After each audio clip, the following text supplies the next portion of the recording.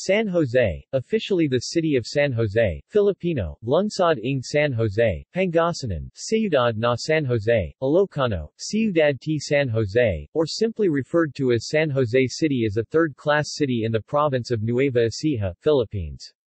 According to the 2015 census, it has a population of 139,738 people. Before the city was founded by the Spaniards, it is known as Cabaritan, named for the plant commonly seen in the area. With its wide plains, agriculture is the main source of livelihood in the city. It is part of the rice granary of the Philippines. But the agricultural produce of the city also includes vegetables, fruits and onions. It is now a leading producer of onions in the country. Every year the Tanduyong Festival is held on April, coinciding with the annual fiesta to celebrate this. Tanduyong is a variety of onion grown in the area. The city has two pronounced seasons, rainy season from the months of May to November and the dry season in the remaining months. History. San Jose, years before it became a town, was a wilderness, a veritable hunting ground for wild animals by the inhabitants of its neighboring towns. The earliest inhabitants were known as Negritos, Beluga, headed by Kapitan Danding, a Negrito convert residing in Panagcuartlan. These early inhabitants depended mostly on hunting and fishing for their livelihood. Some hunters from the neighboring towns found San Jose as a good place for settlers due to its wide and uncleared agricultural land. The first group of settlers made some clearings in the outskirts of the present town. Originally, San Jose was a part of the town Puncan, but later on, because of its nearness to Lupao, it was made a barrio of the latter. The early history of this town was coupled with the early history of Puncan and Lupao. Formerly, San Jose was known as the barrio of Cabaritan, derived from Barret, an Ilocano word for a plant that belongs to the rattan family. Cabaritan means the place where Barret grows in abundance. On March 19, 1894, San Jose curved out its own course, for on this date it became a full-pledged town, with an interim government headed by a Kapitan Municipal. Cabaritan, now known as San Jose, was made an independent town from Lupao and was named after Saint Joseph, the patron saint of the place. Several years before the Philippine Revolution, the Ilocanos from Ilocos region and some parts of Nueva Ecija, especially the towns of Sto. Domingo, Muñoz and Lupao, as well as Pangasinenses of Pangasinan and northern Tarlac, came and plunged deep into the forest of Cabaritan, and cleared its wilderness. It was from this time then that the growth of the town really started. The progress of the town was through the enterprise, thrift and hardihood of these settlers, headed by Canuto Ramos. During the Spanish regime, the barrio of Cabaritan was a municipal district of Lupao, headed by a teniente absoluto. Later, when Cabaritan was declared a town in 1894, the head was changed to a Kapitan Municipal. The first man appointed as Kapitan Municipal was Canuto Ramos. He served from 1894 to 1898. One of his remarkable achievements was the construction of an irrigation system which was later taken over and enlarged by the government, now the Talavera River Irrigation System, which irrigates vast ricefields as far as the towns of Muñoz and Talavera. When the revolution broke out and upon the surrender of the Spaniards in 1898, a revolutionary government was set up in San Jose. The town remained as such until the establishment of a civil government under the Americans in 1901. San Jose, under the American regime, became a progressive town. Its inhabitants enjoyed more rights and privileges, political, economic, intellectual and religious, than before. This was due to the establishment of various schools, churches, public buildings and the construction of roads and bridges, which made possible the fast progress of the town. From 1898 to 1900, a military government under the American regime was established. José Cardenas was appointed Kapitan Municipal. During his term, the appointment of town officials, the town planning, and the opening of new settlements were among his achievements. The second appointed Kapitan Municipal during the military government 1900-1901 was Celestino Javald, who continued the opening of new settlements and the construction of roads in the Poblacion. When the civil government under the American regime was established, Cornelio Ramos was appointed Kapitan Municipal. He continued the construction of roads in the Poblacion and he also took a hand in the construction of irrigation canals leading to the different barrios of San Jose. In 1904, the Filipinos were given more rights and freedom in choosing the right man to take the reins of the government. An election was held. The first elected municipal president was Crisanto Sanchez (1904–1906). Among his achievements was the construction of roads, the naming of the streets in the Poblacion and the appointments of municipal officials. Again, 1906–1908, Celestino Javald was elected municipal president. With the help of his vice president and other municipal officials, he stressed land reforms, which paved the way for equal distribution of lands. The president-elect of 1908 to 1910, Valerio Escobar, concentrated on the construction of roads from Sibit to San Agustin. He also founded the barrios of Sta. Barbara and Kapasungan, now Bagong Sikit. Desiderio de Guzman had a chance to be elected in 1910 and served up to 1912.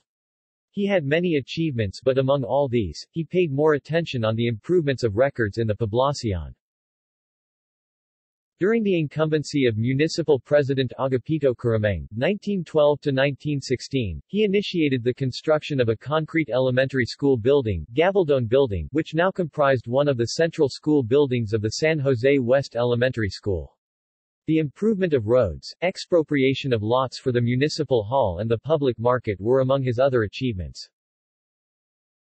The construction of the municipal building and the construction of more roads leading to the barrios were launched by Gregorio Cadhit (1916–1919). He was re-elected to office in 1919–1922. During his term in 1919–1922, he initiated the construction of one of the buildings of the public market. As years went by, the town became so progressive that there was a need for more public improvements and building constructions for the welfare of the populace. As an answer to such demands, the newly elected President Rafael Rueda and Vice President Estanislao Arcaro, with the help of other municipal officials, put up a puericulture center and a municipal nursery during the period from 1922 to 1925. A second building for the public market was also constructed. Telephone lines connecting the Poblacion with all the barrios were installed. A road to Calvarito, now Palestina, was constructed and more improvement of roads was done. Another man in the person of Raimundo Eugenio was elected municipal president of San Jose for the period from 1925 to 1928. A third building for the public market was constructed and more construction of roads, especially those leading to Andres Bonifacio, were put underway. In 1928–1931, Apolonio Pascual and Vice President Victorino Villar were instrumental in putting up the fourth building for the public market and the municipal dispensary. More improvement of roads leading to the barrios was also done. Raimundo Eugenio was re-elected to office. He served from 1931 to 1934 with Vice President Ladislao Bunag. Raimundo Eugenio was called the road-building president of San Jose because of the untiring efforts that he exerted in the construction of many roads, especially roads leading to the barrios of Bagong Bayan, Pore, Tondad and Andres Bonifacio. Apolonio Pascual was re-elected for the 1934–1937 term. Dimas Tomas was the vice president for the same term. Due to a change on the setup in 1935, which was known as Commonwealth government, the heads of the municipal government came to be known and called alcalde and vice-alcalde. Aside from the construction of more roads, the barrios of Patacla, now San Francisco, and A. Pascual were founded. The water works that provides the people of San Jose with drinking water was constructed and installed. The home economics building of San Jose Central School was also constructed. Alcalde Pedro del Pilar and Vice-Alcalde Severino Bautista, under the Commonwealth government, established NARIC, National Rice and Corn, buying stations in the town. This was during their term of office from 1937 to 1940. They were re-elected for the 1940 to 1942 term. As a continuation of their policies, the improvement of roads was continued. Due to the outbreak of World War II on December 8, 1941, San Jose became an evacuation center. Evacuees from neighboring provinces, especially those from Manila and suburbs, sought refuge in this town. The tranquility of the place was marred by the bombings of two Japanese planes on December 23, 1941. The terror-stricken populace, who suffered heavy casualties, fled to the remotest barrios of San Jose. An emergency government under the Commonwealth was established in the barrio of Pure with Basilio Duran as mayor, appointed by the military forces of the Commonwealth government. The emergency government existed for a short time, due to the arrival of the Japanese imperial forces on January 26, 1942. An emergency government, under the control of the Japanese imperial forces, was likewise established in Pure with Matias Bautista as mayor. Due to non-cooperation of the appointed Mayor Bautista, the Japanese army was obliged to appoint Mayor Anastasia Boscos. ENGR. Casimiro Panajan succeeded him. Mayor Panajan was however murdered by the soldiers of the Japanese garrison of this town for his non-collaboration with them and his guerrilla activities. During the liberation, under the Commonwealth government, Anselmo Patacial, Pedro del Pilar and Basilio Duran were appointed in succession as mayors of this town by the PCAU, Philippine Civil Affairs Unit, of the Liberation Forces. Each served for a short period of time in 1945-1946. They strived once more for the reorganization of the municipal government in cooperation with officials to coordinate the work of the PCAU. These persons helped in the establishment of emergency hospitals, the North Provincial High School and the reopening of elementary schools. On July 4, 1946, the Philippines was granted its independence. There came about a change in our form of government, from Commonwealth to Republic. Under the Republic of the Philippines, Alfonso Villamor was elected mayor with Paulino Margarejo as his vice mayor, 1947 to 1951. Among their achievements were the maintenance of evacuees, pacification campaign, rehabilitation of devastated government building, the establishment of a fire department and a municipal library, and the improvement of roads. In 1954, the barrios of Bagumbayan, Townsite, Andres Bonifacio, Caridad, San Mauricio, portion, Parang Manga, portion, Santa Barbara, Floridablanca, Gomez, San Francisco, and Victoria were separated to form the town of Llanera along with some territory from Talavera and Rizal. Demographics. The current population of San Jose City is 129,424 people in 23,191 households as of May 2010. Predominant language used is Tagalog, followed by Ilocano, Kapampangan, and Pangasinan. Religion. On February 16, 1984, the Diocese of San Jose was created by Pope John Paul II. The creation of the new diocese bisected the province horizontally into the Diocese of Cabanatuan in the south, and the Diocese of San Jose in the north, both them suffragans of the Archdiocese of Lingayen-Dagupan. 80% of the city residents are Catholics and the patron saint is Saint Joseph. The feast is celebrated every March 19 annually. The diocese now has 17 parishes administered by 22 priests working under one bishop. Among its Catholic institutions are 9 high schools, 4 elementary schools, 6 kindergarten schools, 1 diocesan catechetical center, and the Don Bosco Training Center. Barangays. San Jose City is politically subdivided into 38 barangays. Economy. Agriculture is the prime revenue of San Jose City since it is a part of the rice granary of the Philippines. However, other agri-based produce are vegetables, fruits and onions. The city is now a leading producer of onions in the country. The city local crops range from rice, corn, and onion, thus the city is also referred to as the City of the Golden Harvests and Rice Bowl of the Philippines. Other crops are mango, banana, eggplant, and garlic. Transportation. Major bus companies in Manila ply the route going to San Jose City along the Pan-Philippine Highway. Baliwag Transit in Cubao has buses that travel specifically to and from Nueva Ecija. Bus companies going to San Jose City. Baliwag Transit Inc. from Cubao, Caloocan. 5-Star Bus Company from Cubao, Pasay. Salog Transit from Olongapo City. Arayat Express from Olongapo City. Genesis Transport from Mariveles, Bataan, San Fernando City, Pampanga. Golden Bee Transport and Logistics Corporation from Cubao, Pasay.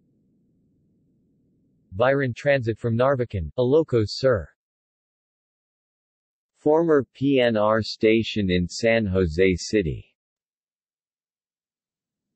The Philippine National Railways, then Manila Railroad Company, used to have a branch line northwards from Tutuban, Manila and branches out from the main line in Tarlac City going to San Jose City. The Tarlac-San Jose line, which served the towns of Gimba, Muñoz and San Jose, was initially constructed in the 1920s and was completed in 1939. However, in 1988, during the administration of Corazon Aquino, the North Main Line was closed. See Philippine National Railways. This railway branch line has long been neglected and dismantled since its closure. The concrete ruins of the old MRR station of San Jose City is located along San Roque Street in Barangay Abar First. Schools. San Jose City has many private and public schools. Tourist attractions. Tayabo Nature Park. The park is situated at the gateway to the Cagayan Valley, at the foot of Mount Caraballo. This place is truly a haven for nature lovers and one can enjoy picnics and sightseeing. It has 100-step stairs leading to lamp-lit pagodas in the hilltop, and is a nice spot to view Nueva Ecija. Palaspas Falls. These falls are located in the outskirts of the city, in the Barrio Manicla, 7 kilometers away from the Poblacion, ideal for picnics and bathing especially during summer period. Festivals. Tanduyong Festival. San Jose City prides itself as the onion capital of the Philippines, and is a leading producer of onion, garlic, rice and vegetables. Tanduyong is a variety of onion grown in the area. Every year, on the 4th Sunday of April, the people of San Jose celebrate the Tanduyong Festival. On Festival Day, the streets are filled with contingents of dancers outfitted in striking, multi-hued native costumes. Exotic rhythms of improvised musical instruments fill the air as the dancers gyrate and sway to the beat of life. Special activities included art, beauty contest, tourism and trade fair, awarding ceremony and cultural shows. Pajabong Damara. Hundreds of years ago in central Luzon, landlords in the haciendas made the farmers build the damara, just before planting time of Pele. A damara is a makeshift shelter made from kawayan, bamboo, and nipa, built at the center of rice fields as a protection from the sun's heat or from rain. Over the years, it has been tradition that after all the harvests were safely brought home, the damaras are demolished, ginigiba. People then start celebrating together for the bountiful harvest. In 2008, with rice as its primary produce, San Jose City conducted its first rice festival, adopting the century-old festive tradition. However, unlike in older days, wherein people celebrate separately in their barangays, San Jose City now celebrates as one big family. The after-harvest celebration has become a multi-sectoral effort, collectively prepared, funded out of contributions from the public and private sector, and participated in by all sections of the city. Since 2015, Pajabong Damara Festival features Best Pancit Cannon Contest. Pancit Cannon is one of the most common menu among carinderias in San Jose City. References. External links. San Jose City official website. Philippine Standard Geographic Code. Philippine Census Information. Local Governance Performance Management System. CPNHS Community Website. Nueva Ecija Marketing. First Philippines Website. City Development Strategy Report.